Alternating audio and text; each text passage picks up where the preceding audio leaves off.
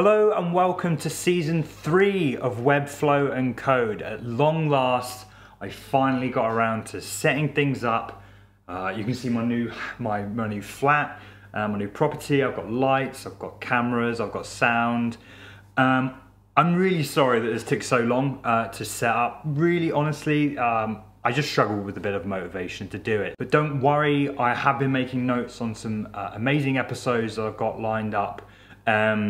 Some new ideas, some new directions and things like that. So I'm going to kick this series off with just a casual episode just to get things going. And it's something I've been seeing an awful lot recently, and that's how we're approaching Webflow projects. I think we're approaching Webflow projects in the wrong way. So stick around and we're just going to have a chat about it.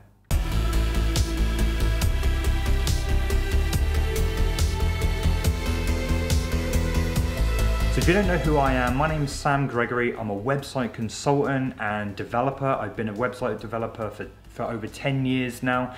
And this is my channel where I discuss all things web. And in specific, my Webflow and Code series is all about the underlying technology that you're writing in Webflow or creating in Webflow. So as I say, something I've been seeing an awful lot recently is how certain individuals are approaching their Webflow projects, their websites. If we were to flip over to this website here and inspect this element, then what you'll see is that the lines are written, and I've said this so many times, the website reads the HTML line by line.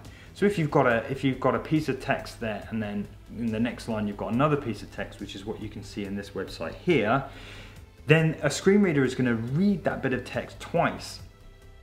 And I think we're approaching them as we would approach Figma or a design piece of software, and there's not enough attention being given to the performance of our website, the sort of how users interact with it, how it functions. My first kind of hint, I guess, is to basically create as little HTML as possible.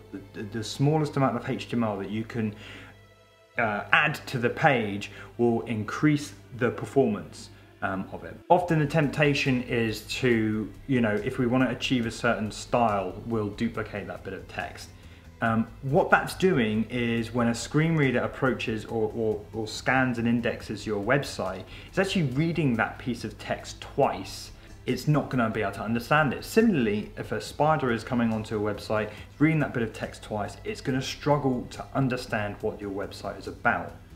So although I don't have a specific solution for this, I guess I'm just approaching this and suggesting that the frame of mind that you are entering building a Webflow project is to reduce the amount of duplication as possible. Sometimes we just cannot get around it. And there are certain things we could think about when it comes to trying to hide certain piece of text so it doesn't get read twice or doesn't get indexed twice. And you can use things like ARIA hidden, which is an attribute that you stick on any element, and it will actually hide that bit of text from the screen reader or the index. Similarly, you can use ARIA label. So an example of this might be, and we're going a little bit off topic here, but example of this might be on a close, a close menu icon, and you might just want like a cross or like an icon or something like that. And this is fine, but if a screen reader was to latch onto that link, it won't know what it is. It won't have anything to read. So what we can use is ARIA label to actually insert a label and say close menu, something descriptive or something like that. So, those kind of two things come hand in hand, and I strongly suggest considering those when there's no other option but to duplicate this content. But before that, just thinking about that, adding these elements, whether it's design sort of flourishes, things like that, adding elements is going to slow down your website. So if you've got it as small as you can possibly make it, and there's still opportunities where you need to duplicate elements, then consider what that looks like to a screen reader, what that looks like to a search engine spider, and think, does this read okay? And then you can then use the ARIA hidden attributes or ARIA labels just to provide a little bit more context. Another point actually is that the more CSS and styling that you add to your website is also going to slow down your website. It's going to create a larger CSS file. So and I've mentioned this in the past, not only should you try and really just reset, hold Alt and reset values that you're not using, or sometimes I find that if I'm overriding a value with the same value that has been set on a larger breakpoint. And if you remember, we've spoken previously about that Webflow is desktop first.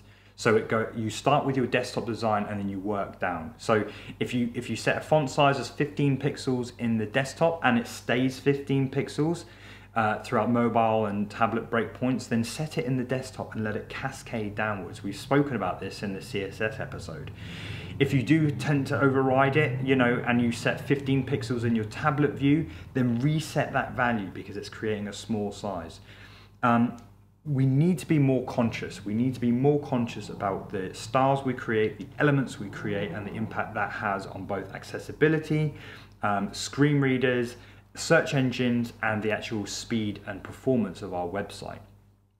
So that's it, really.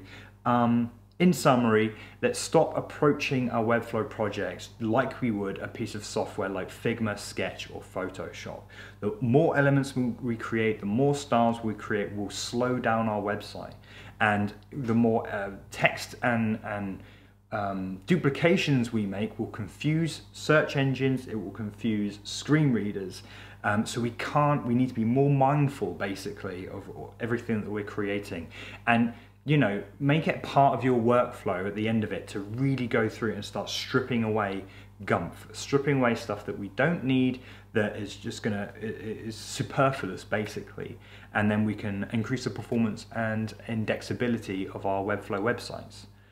So thank you so much for listening. Welcome again to season 3. If you liked this episode, please give it a like, and let me know in the comments if you have any questions or anything like that. I love responding to my audience.